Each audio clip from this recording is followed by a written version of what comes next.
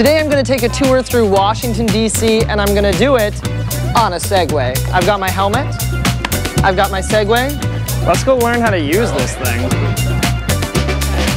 Segway is a personal transporter. Basically, it has two wheels and it understands your weight distribution. So if you lean forward on your toes, it will move forward. Okay, so we're going to check out the White House. The image on the back of the $20 bill was the first image ever replicated of the White House after construction was completed. Segging outside of the White House.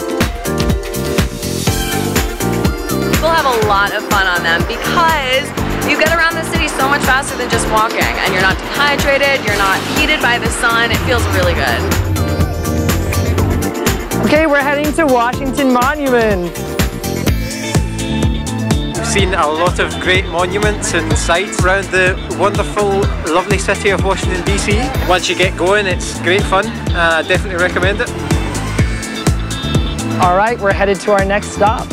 One of the favorite sites is the Lincoln Memorial, and that's because they can get off and walk around and then get back on their Segways after they've taken their pictures, and then they can just tool around on the Segways by themselves.